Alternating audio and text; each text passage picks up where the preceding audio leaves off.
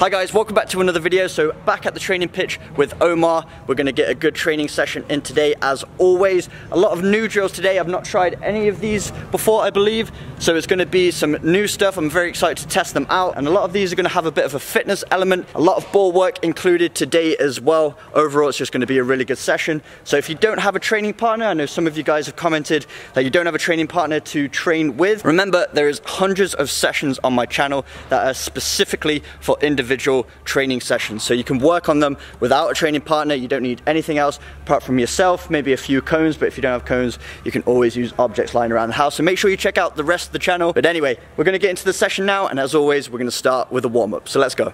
So we began today's training session as we always do with a 10-minute warm-up consisting of jogging back and forth across the 18-yard box and then also including some dynamic stretches. And I know I show you this every time, but it's just that important. You really want to be taking care of your warm-up before your sessions. It's not only going to improve your performance during the training, but more importantly, it's going to avoid injury. There's nothing worse than not warming up correctly and causing yourself a muscle injury.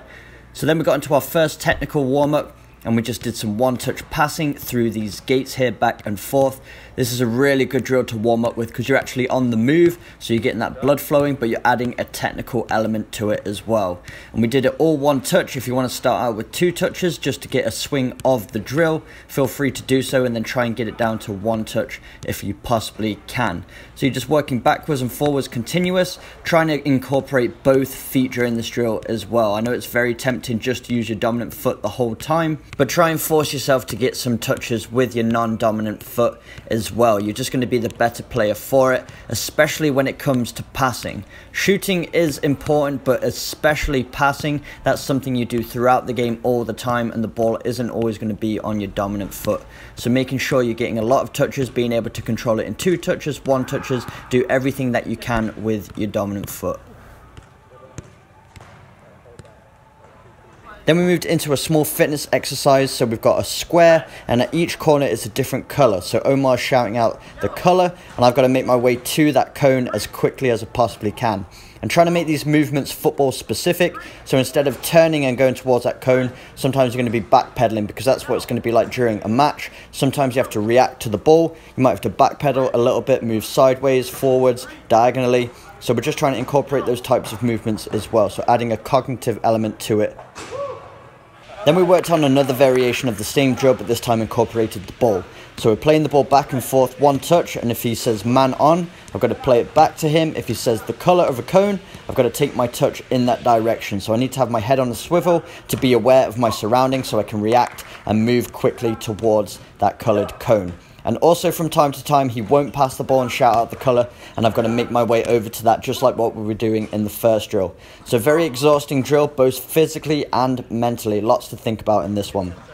Then we moved into a small dribbling exercise with a bit of awareness included in it. So it's a bit of a fun game. So what we're doing is we're working in this triangle, working one at a time. One of us is the chaser and the other one is being chased. So I'm the chaser in this repetition. I'm trying to catch Omar, but you can only go around the triangle. You can't cut through the cones or anything like that. And you're just trying to turn sharply and keep your head up so you can see your opponent's movements and try and anticipate them. So then it was Omar's time to chase me. So as you can see, I'm keeping my head up, and if he's coming towards me, turning and make him make a mistake. The only way to get out of this one is making him lose control of the ball just like that. Then we went into a mirror drill. So again, working with each other, going off each other's movements. And then I'm moving between these channels. As you can see, I've marked out little channels with the cones. I'm trying to find an empty one to get through. If I can get through without him putting his foot in the channel that I'm going through, it's a point to me. If he gets his foot in that channel by the time I've got through, it's a point to him. So he's trying to mirror my movements, stay up with me, and I'm trying to lose him. So a lot of body feints, throwing him off guard, throwing him off balance. As you can see with that one, just throwing him to one side so he's off balance so I can accelerate through the gate. Then it was Omar's time to go through. So you'll notice on this one, I think I just get my foot inside the grid. Like there. So that one wasn't a point to me. And on the next one, I think Omar lost me and got through cleanly. So this is a really good drill. You don't want to let your partner get through. Working on those movements that you will incorporate during a match. It's very important to be light on your toes, very agile so you can lose your opponent. And also if you're a defender as well, it's good to be able to stay light on your feet so you can keep up with the attacker. And that's what happens if you get your foot tangled up. That was absolutely hilarious. We were loving this one. I did tell Omar I was going to put this one back in slow motion, and he was very happy and excited to see it back.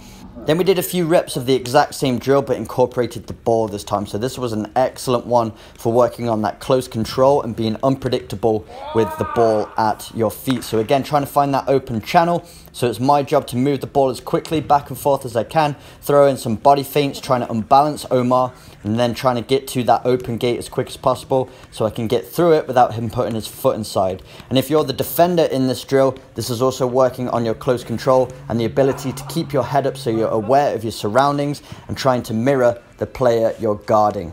So a good drill for both players in this case. So a really good one, you'll see players like Neymar, they're throwing these kind of body feints all the time. So this is a great drill for practicing it, seeing the effectiveness of certain movements with your body. So throw some step overs in, be creative with this one, enjoy it as well. It's a lot of fun. These drills are really good for competing with your teammates. You'll enjoy them, but also get some really good work out of them as well.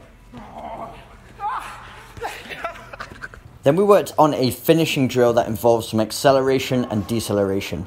So acceleration is the ability to move quickly off of the spot, which is very important, but also deceleration is important as well, and that's the ability to slow down from top speed. So a lot of people work on their acceleration all the time. That is an important attribute, being able to get off the mark quickly, but also slowing down to an abrupt stop is a very essential skill as well, especially at the higher levels, because not only as an attacker, it's going to make you more unpredictable. You'll see players like Messi, they're stopping and starting all the time and it unbalances the defender. But also if you're a defender and you're going against an unpredictable attacker, if you have the ability to stop and start quickly when they do, you're going to be able to track them and defend them a lot better. You're going to be a much more effective player, whatever your position is on the pitch. So always involve some deceleration anytime you're working on your acceleration as well. And we also incorporate some finishing in. So as I get to that second gate and decelerate to an absolute stop, Omar's coming in there and he's throwing the ball either side, and I've got to react to it and finishing it based on what side he's thrown it in. So if he throws it in on the right side, I've got to place it with my right foot, and if he throws it on the left, I've got to work on my left foot as well. So just reacting to that ball movement, not trying to anticipate which way it's going to go, literally just waiting for the ball to come so I can be as reactive as possible, because in a match you're going to be able to react to so many different scenarios. So the quicker and sharper your mind can actually process information, the more effective of a player you're going to be. So for this drill, I did 3 sets in total, and in each set there was 4 footballs to finish. So 4 reps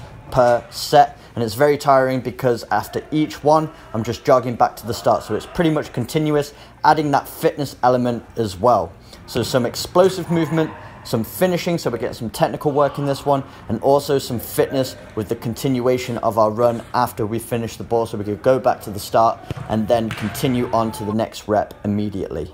Then the final exercise we did was another finishing one, but this time incorporating even more fitness elements to it. So as you can see, starting at the cone, getting some ball mastery in, so lots of little touches between the 2 cones, playing the ball up to Omar, getting around him, he plays the ball into the space, and then I've got to finish first time, then down to the cones, and from the first cone to the 3rd cone, back to the 2nd, up to the 4th, back to the 3rd, playing the ball to Omar, going around the opposite side, so finishing on the opposite side as well, then going down to the speed ladder, 2 foot in each square, back up to Omar, around, he plays the ball into the space a 3rd time, and getting another finish on goal. So this is basically disguised fitness. We're getting a lot of work in this drill. It's going to be a real challenge, but we're also disguising it with some technical work as well. And that's something I always like to do in my sessions. If I'm working on fitness, always try and involve the ball in some way, because you're never going to be running in a match and never touching the ball. You're always going to be incorporating it in some way. So that's how we should train as well. And also it's a lot more stimulating to use the ball in your fitness sessions. It distracts you from the fact that you're working on your cardio, which is otherwise quite tedious, as you guys know. So it's always good to involve the ball as much as possible. If you're doing agility, if you're doing speed, if you're doing cardio, whatever you're doing, always try and involve the ball as much as possible.